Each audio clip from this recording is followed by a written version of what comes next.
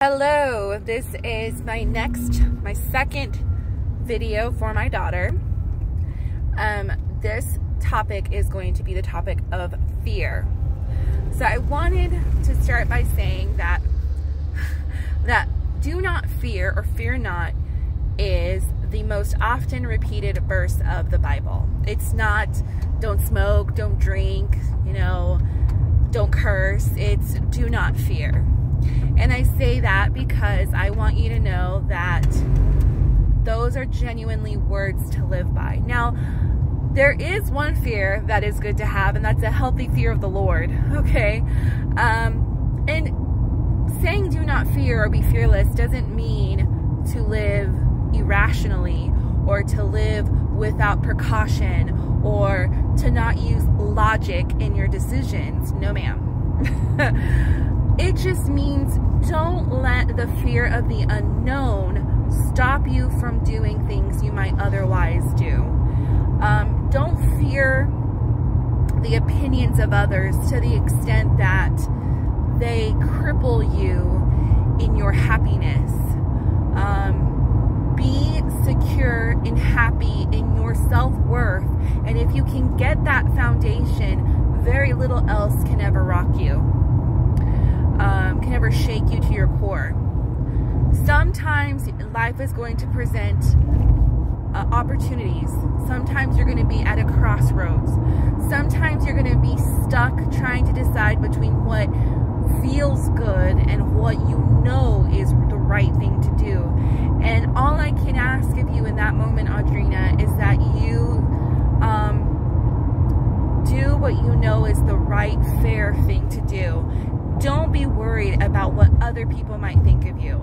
Don't be worried about whether you're going to be popular for making that decision. Don't be worried if you're going to get scrutinized or be thought of critically by others, because I can promise you, you will never, ever please everyone and everyone. You can't do that.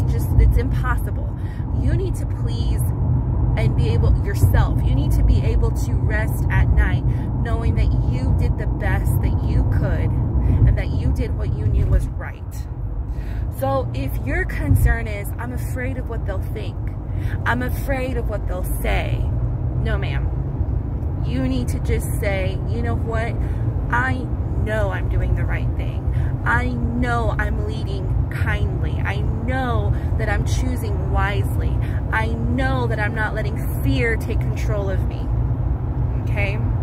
Because your dad and I will always support whatever big dreams you have. We're going to be that voice of reason when maybe emotion takes over, because it always does. I mean, we've all been there. But I don't ever want you to be afraid of what's just beyond that next step or beyond the door. Always be hopeful. So I'm going to tell you a little bit about something that I did. You might be surprised to know. After Mommy finished law school, she wanted to pursue music. Mommy's always saying, you know that. I love to sing to you. And I just wanted to know what it would be like to live in a city that allows you to grow as a musician, as a singer, songwriter. So Mommy told Grandpa Tony and told Mimi that she wanted to move to Nashville.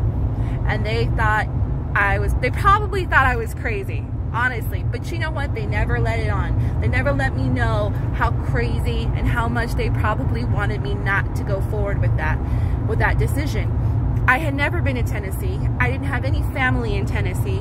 I didn't have any friends except for one law school friend there in Tennessee. And I think I had $700 to my name.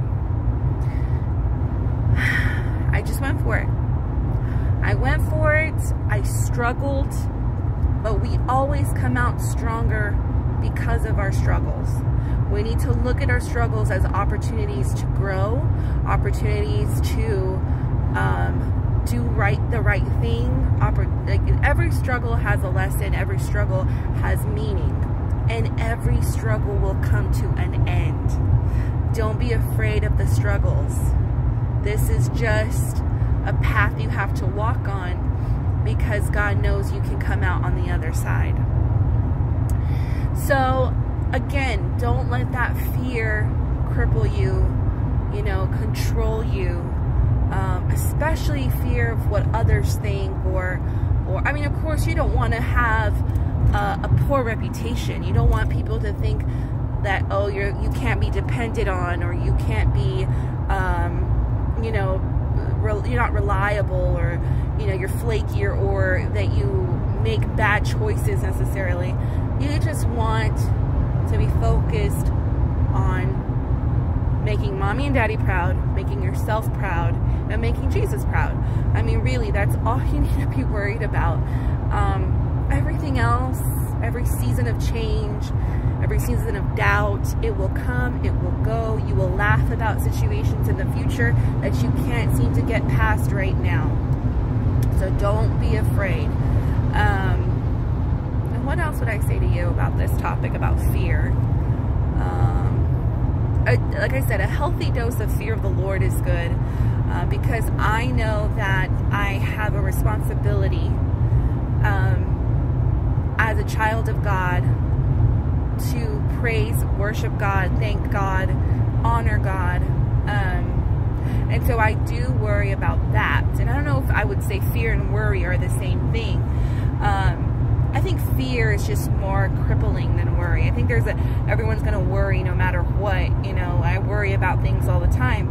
But fear, I feel like, prevents people from experiencing their ultimate happiness, or experiencing life in their best form. Fear. It prevents us. It cripples us. And I don't want you to ever feel fear, you know, anything really. Although mommy is very afraid of cockroaches. Like, I don't know why, but I'm super afraid of cockroaches. Anyway, honey, I love you, and I will make another video for you as soon as I can think of a topic.